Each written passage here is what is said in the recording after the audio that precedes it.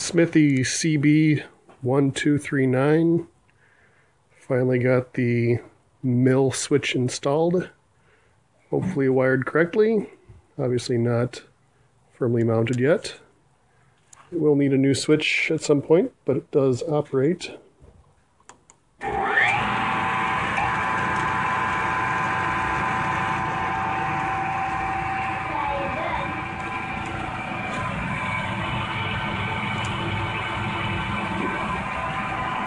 Pretty stoked.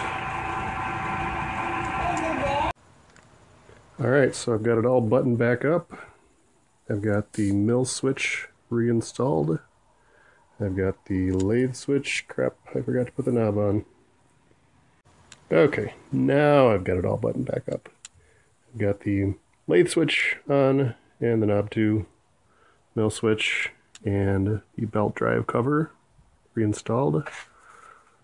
Little shout out to John Saunders, NYC CNC. Love that channel. And I guess the last thing I gotta do is put the gear drive door back on.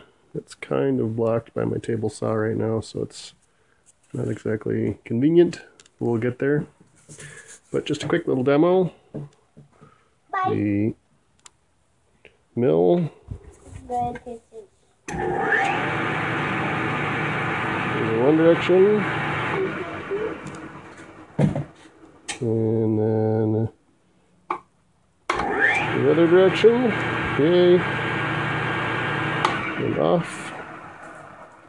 And now the lathe. Go one direction. Off.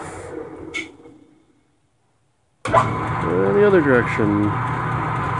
And the interesting thing about these switches, as complicated as they were, they're interlocked, so you can only have one on at any given time. And I just made myself a liar, because they're both turning. Alright, well, that's good, I guess.